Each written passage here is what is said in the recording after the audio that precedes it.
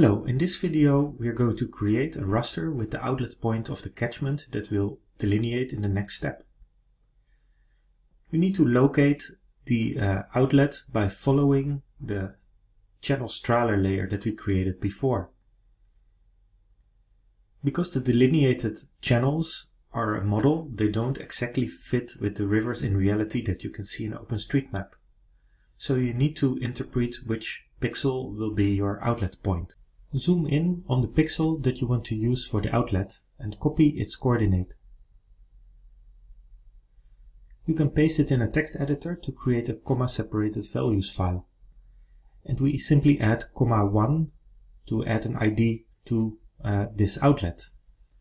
You can extend this CSV file with as many outlets as you want to use in the delineation. Then we go to Data Management, Column File to PCRaster Map. We load the text file and we choose a raster mask layer. It's always safe to use the flow direction layer. The output data type will be a nominal.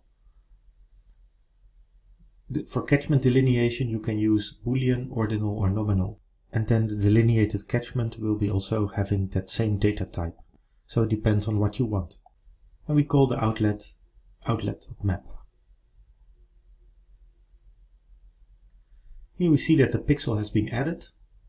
And let's add some styling. It's a nominal map, so we use paletted unique values. And there is the pixel in red. And we will use that later to delineate the catchment. So in this video you've learned how to identify the outlet of a catchment and to convert the coordinates to a raster layer in the PCRaster form.